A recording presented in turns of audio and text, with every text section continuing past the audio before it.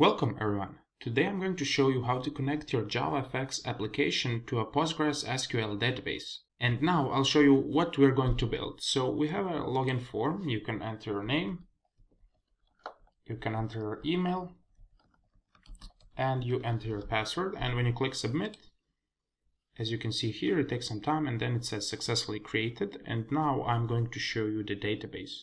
Okay, I'm here in PG admin and I have a database called JavaFX, and it has one table worker and it has 3 columns: name, email, and password, which we just entered. And as you can see here, these are some old records. And when I click run, so we select all from worker, you can see 2 new examples. One was when I tried recording it first, and this was the second one, or the other way around, but it's the new one which we just entered. So as you can see, it works, and all of these entries were entered through JavaFX application. So the database was empty and I entered all of them through this JavaFX application.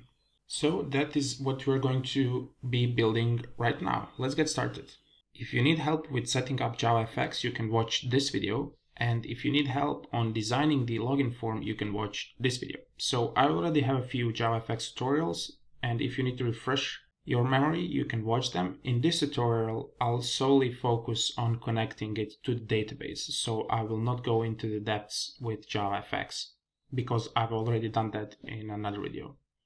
Okay, so this is the screen you get when you set up your project. So everything will look the same to you, except I've changed the title and I've changed the width.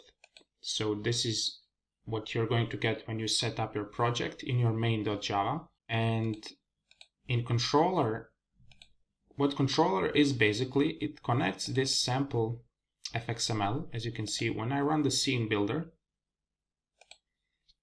you will see the visual representation of this code over here.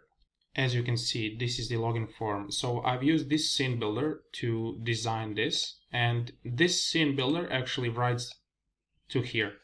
And if I scroll over here and you see FX controller, it's sample.controller, and this is this class. So this class is used to connect to this graphical user interface. And as you can see here, we have some IDs here: email, password, and name. And when you connect, you just say add fxml, and you say private button or text field or whatever, and you need to pass exact same ID as you can see here. So email, name, and so on. And then I just connected action listener to our button. So when we click submit, this gets called, and you can see everything in here. So button ID, and when I scroll over here on action, it's get data, and that get data is actually this code. Again, if you need help with this, I already have a video about it which goes in depth. It's about 20 minutes and you can watch that, but for now it's just to connect to the database. So basically, whatever application you're building, it doesn't really matter. You can follow this tutorial. I just designed this, but you can use, again, whatever application you want. I just designed this so we have something, and you can move this around and play with it, do whatever you want.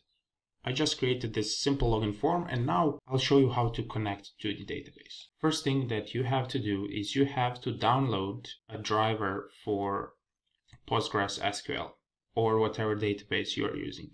Since I'm using Postgres, I'll leave a link in the description, and now I'll show you how to import it. So you have to go to this website, so PostgreSQL Java, this JDBC stands for Java Database Connectivity Driver. So you need something to connect Java and Postgres. And I clicked current version and I've downloaded this one. So just click and save it. I already have it downloaded, and just click save and save it to some folder.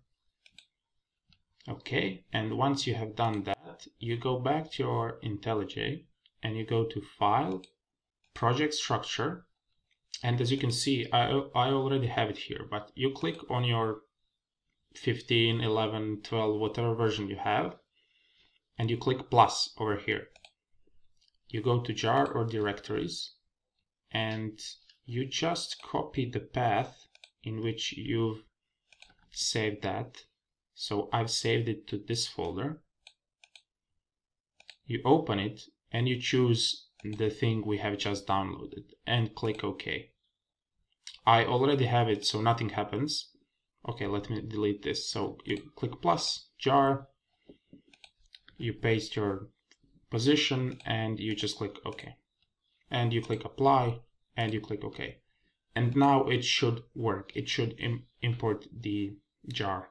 And now we come to the good part, where we actually connect to the database. So none of this code will work if you do not have the driver which we have just downloaded. You need a driver. And let me explain what we're going to do here. So we have a class, Java PostgreSQL, and it has one method. It says write to database.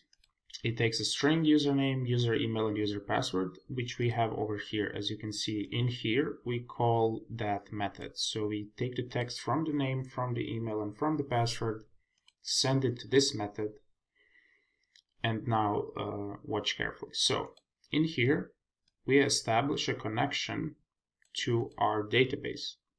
As you can see here, this is my database, and I want to connect to it. So you click here to Postgres, right click and properties, and you can see connection, you can see localhost, and you can see your port. And this is what we say here. So you say JDBC PostgreSQL localhost and your port. So this may be different, but I doubt it. And then slash and name of the database. So I have a lot of databases, but I'm using this one. So JavaFX. And that's how you establish connection. Then you use your username, mine is Postgres, yours can be different, and you use your password, whichever password you put. And then if you know SQL, we need a query. So we say insert into, and then you say your table. My table is, as I already shown, worker, as you can see here. So I want to insert into worker, and I want to insert name, email, and password. So I say insert into worker. This is pure SQL. Insert into worker, name, email, password. So these are the columns, and then values, and you put question marks. And these will be the placeholders for our username, user email, and user password. And then in here, we try to establish a connection with our URL, user, and password. So this over here. If that works, then we create a prepared statement, and that's basically just for the security. So you can actually hard code the values instead of using these question marks. But this is the secure way to do that. So you create a prepared statement and you just insert. So we create the object PST, and we say PST set string parameter 1. So this is this question mark, name, parameter 2 email, and parameter 3 password. You can also say like PST set integer, so it doesn't have to be text, but we're just using text. If you need help with that, you can Google it a bit, but we're going to do it like this. Or you can hard code the values, but this is the secure way to do that. So let's just recap. We create a query. In here, we connect to the database using our data. Then we create the statement with the query, and we write into that query, into these question marks, we write this. And this code is that. Then we execute the statement and print out successfully created. And if it doesn't work, we will just write some error. Okay, and that is how you send data from your JavaFX application. So from your controller, you get the text, and we send it to Java PostgreSQL write to database, which is over here. We connect to the database and write into it. And now I'll again show how it works. And now you can see live how it works. So as you can see, we have seven inputs, and let's run it again. And as you can see, we have 7. And now we'll just write Java coding